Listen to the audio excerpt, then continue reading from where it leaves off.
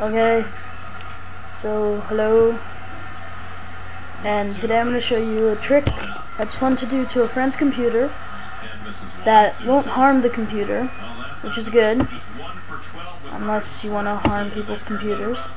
So it's mainly about the desktop background, to make it seem like the computer is lagging really badly.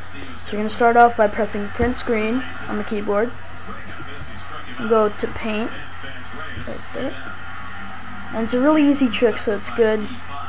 But okay, so press Control V for paste, and here's the desktop background right here, right?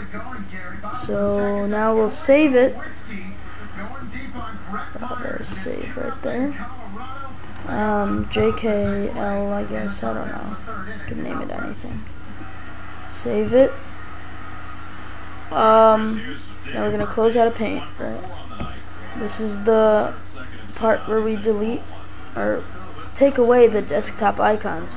So when you press this, they're still there pretty much, but you can't see them, and you can't click on them too. So you go to right click, view, show desktop icons, and turn that off. So now they're gone, and there's only a background. So now what we want to do is change the background, the desktop background. And this may be different, some of the names of what I'm going to, if you're using XP, but I'm using Vista. So yeah,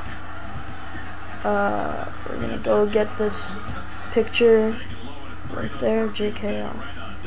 Okay, apply it, and there you go. So it seems like the background's all okay, right?